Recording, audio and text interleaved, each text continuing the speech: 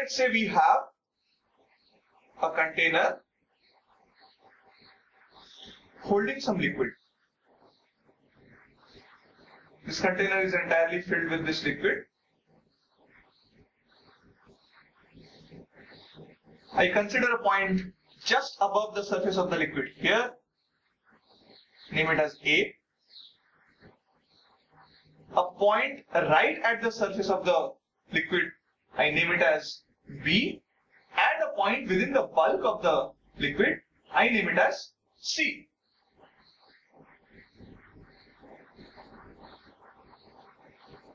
At A, the potential energy of the molecules should be 0.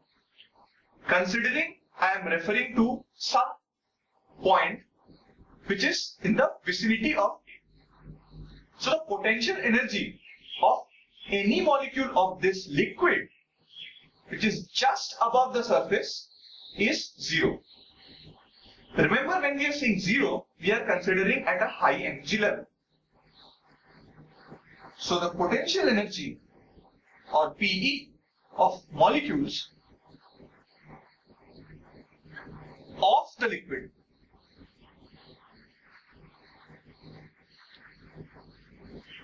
is 0. If we consider the point P, which is just at the surface of the interface of this liquid, and let's say this is surrounded by air, at P, let's say the potential energy of molecules, say, is PE equals minus EB by 2. What is this EB? We will be discussing later on. For the time being, let me just state that this is holding true. At C, which is in the bulk of the liquid, potential energy of a molecule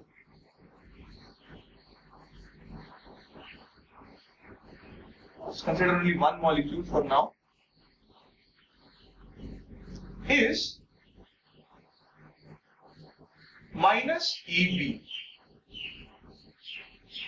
So what we see is this. Now the values EB, this is basically positive. This is all from experimental observation. So let EB be anything, but it is positive. And if we write potential energy being negative of EB, the entire potential energy becomes negative quantity. So we see that at point C, the potential energy is the most negative, then at the surface, and then just above the surface. So the potential energy is the least in the bulk, states that the molecules within the bulk of the liquid are the most stable molecules. All this has been in equilibrium.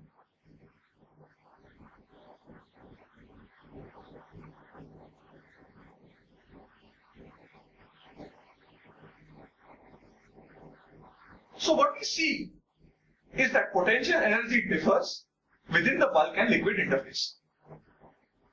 This being by 2 states that this quantity magnitude wise is lesser than this, but absolutely this is higher than minus EB. So basically minus EB is greater than minus EB by 2, is less than minus EB by 2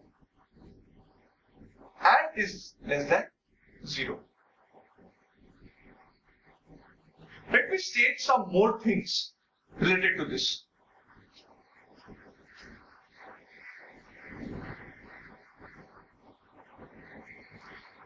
So what we found was potential energy differs within the bulk and liquid surface.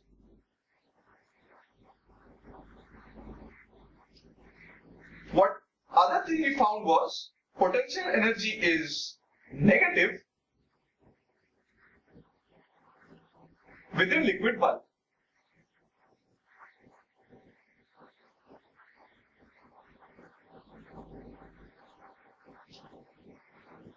We also found that potential energy is negative at surface, but it is greater than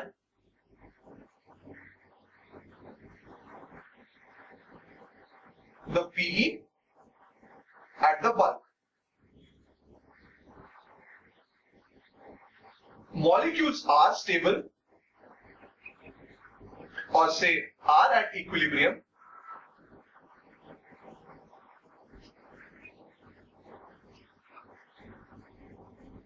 but at different energy levels.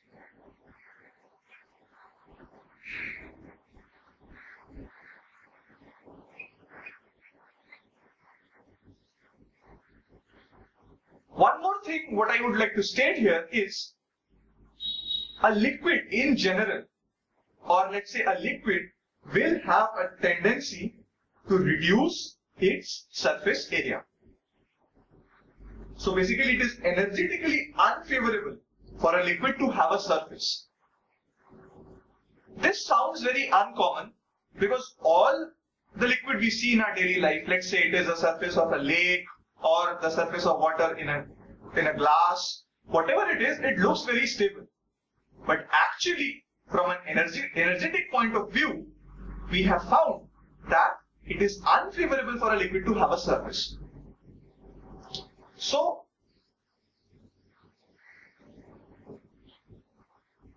it is energetically unfavorable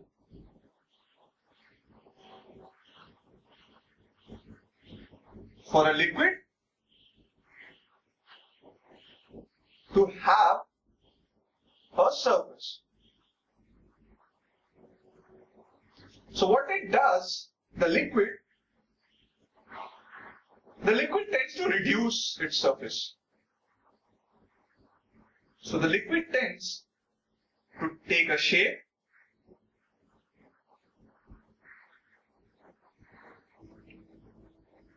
with minimum surface area.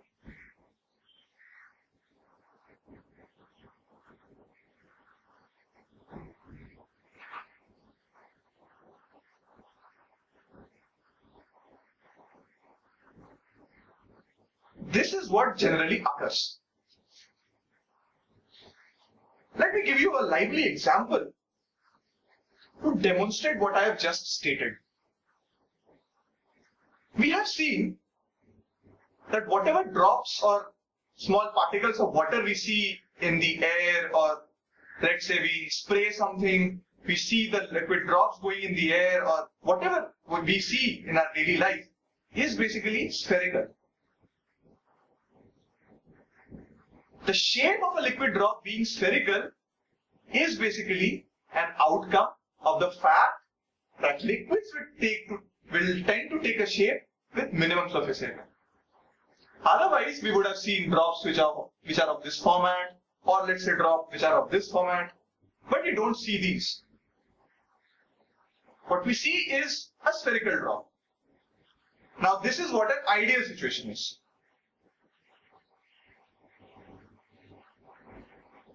In real life, this liquid drop has some weight and gravity will try to pull it down. Because of that, there is a slight distortion in the shape of the liquid drop.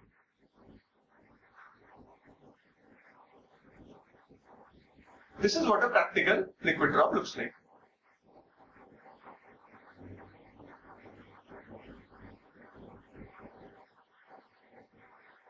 So what we found was, attaining a shape of a sphere or a spherical drop, a liquid can tend to attain the minimum possible surface area. However, there are a lot of other things to be kept in mind while we analyze these kind of situations.